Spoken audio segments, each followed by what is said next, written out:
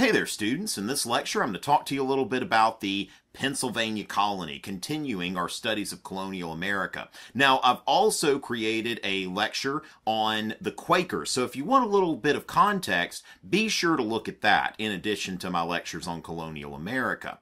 And quick shout out to my main man, Lewis, okay, which he's not in Pennsylvania, he's in New Jersey, which is basically Pennsylvania, right across the state border. I did a live event last year, and he showed up, crossed state lines to go to the live event. So, Lewis, you're my main man. Shout out.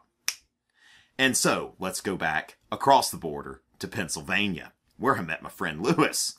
And so, Pennsylvania was founded by William Penn, who was a Quaker convert and the son of an English admiral. Now, the English admiral probably was not very happy about his son joining this, what was seen back then as a fanatical religious sect. But Admiral Penn died at some point, leaving William Penn a sizable fortune, which included money that was owed to him by the King of England. Because remember, during the English Civil War, there'd been a lot of forced loans, and so the monarchy owed a lot of money. And Charles II was always in financial trouble, because in addition to trying to pay the debts from the Civil War and such, there was also the issue of Charles II's numerous mistresses and illegitimate children. So Charles always had trouble with money. So William Penn goes up to Charles II with this idea, and he's like, hey, Chuck, all right, now, because remember, Quakers,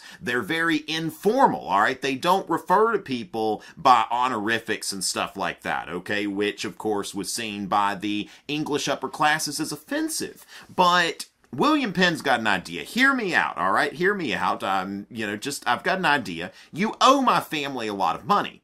And I see there is also this large tract of otherwise worthless land. I'm not looking for oceanfront. I'm looking for this inland wooded area. And I would like to create a colony. And if you would give me this land in lieu of paying me the money that you owe me, then we'll just call it even. And Charles II's like, hey, you mean that I can not have to repay a debt, and maybe I can get rid of some of these crazy Quakers at the same time? You've got a deal, okay? So William Penn gets this colony from Charles II, and he calls it Pennsylvania. Founded in 1682, Pennsylvania is a Latin word meaning Penn's woods, and which was basically what it was. It was just this wooded tract of land. So William Penn gets this colony, and this is a proprietary colony. Remember, we have discussed the differences between a royal colony, a corporate colony, or joint stock, and a proprietary colony. This is basically a colony that a person or a group of people own. So this is completely outside of the jurisdiction of the crown or anyone else. So William Penn had total control over this colony as the proprietor, as the owner of the colony. And so when he got there, now even though he got this charter from Charles II, so the British government says that he owns all of this land, there were Indians there as well. And as a Quaker, it wasn't something that he was going to do. It wouldn't have been cool just to show up and, like all of the other British, hey, Indians, get on out of the way. William Penn made a treaty with the Indians, and he purchased the land. He got their permission to build this city that he wanted to build. This is a little bit different than we've seen in other British colonies. Now, Roger Williams did a very similar thing in Rhode Island, but this was very decent for him to do as far as by the standards of the time especially. And so with this land that was given to him by the king and sanctioned by the local Indians, William Penn proceeded to found Philadelphia. Philadelphia.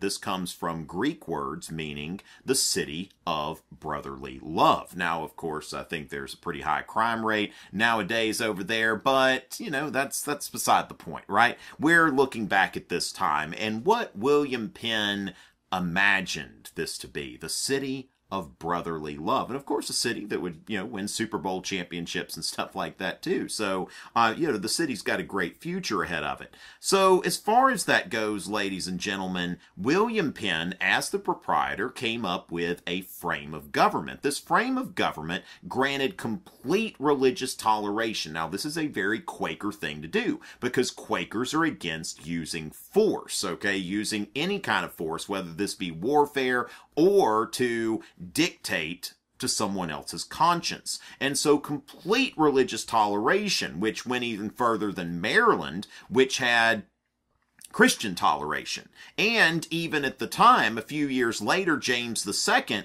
proclaimed Christian toleration in Britain. Now, of course, he had an ulterior motive as well. It wasn't just out of the kindness of his heart that James II was a Catholic in a Protestant country. So this was convenient for him to do, whereas for William Penn, he's giving complete religious toleration because these are his principles as a Quaker.